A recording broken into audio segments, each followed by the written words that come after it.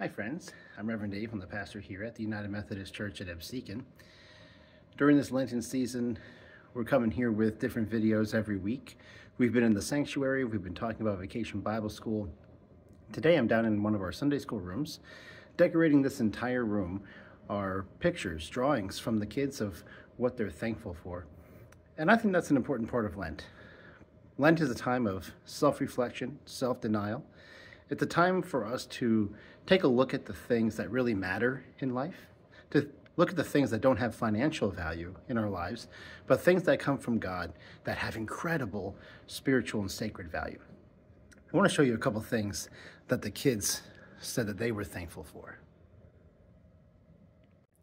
On the wall here, we have things like joy and family and pets and all of God's creation, the beauty of flowers and trees and water and grass, rainbows.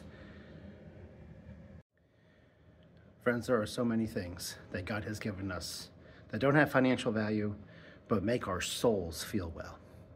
And that's worth talking about this Lent. What are you thankful for that doesn't have financial value, but that makes you feel like God loves you? Let us know. We can't wait to hear it all.